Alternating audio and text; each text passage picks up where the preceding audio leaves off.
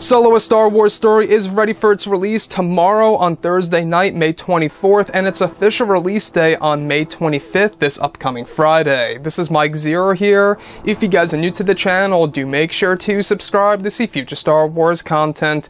Now, as you all know, the Han Solo movie will not only be introducing familiar characters such as Han and Lando, portrayed by newer actors playing their younger selves, but we also have new characters such as Kira, Tobias Beckett, L337, Rio, Val, and more. Now, looking at the Han Solo movie, one of the biggest debates and one of the biggest conversations that have been floating around these past couple of weeks have all to do with the box office, right? How well will the Solo film do in comparison on opening weekend to The Force Awakens, Rogue One, and The Last Jedi? Solo marks as the fourth Disney Star Wars era film, with, of course, Star Wars Episode 9 counting as the fifth. So we actually do have quite a handful of Star Wars movies that have been made by Disney as of right now. Now, looking at Solo: A Star Wars Story, we do have updated projections for the box office results.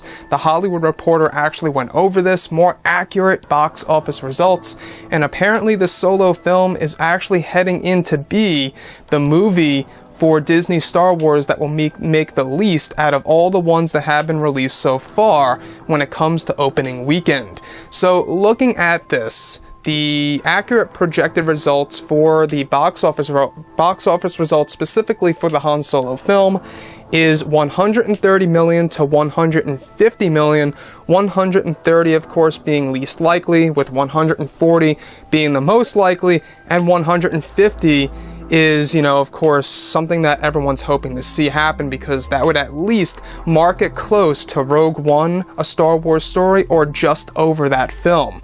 Now, this is what the Hollywood Reporter additionally had to say. The tentpole is the first of the 4 titles in the revitalized Star Wars franchise to brave the summer box office. It also opens a mere 5 months after The Last Jedi hit theaters. Last Jedi, Rogue One, and Star Wars: The Force Awakens all opened a year apart, and each in December. It goes on to state, unless it comes in ahead of official projections, the Han Solo origin story will post the lowest domestic opening of the 4 films and come in behind fellow standalone film Rogue One, which debuted to 155.1 million in December 2016. Force Awakens, continuing the main franchise after a long absence, debuted to a then record 248 million in 2016, followed by 155.1 million for The Last Jedi, a follow-up to Force Awakens. So the Hollywood Reporter went over all of this. If you guys would like to go ahead and check out the full story, it will be linked below. Apparently, the Han Solo film is heading in to be the Star Wars movie under Disney so far that will make the least amount of money on opening weekend, right? The first couple of days that it hits theaters. So looking at all of this, does this essentially really mean anything as of right now? Well, if you look at the Rotten Tomatoes Want to See score, I'm not quite sure how accurate that really is, but take it for what it is. On there, as of right now, as I film this, it's at 37%, and the actual tomato meter based on initial reviews and some people that have seen the movie, in other countries out there, because some people have been able to see it elsewhere, as of right now, it stands at 70% on Rotten Tomatoes.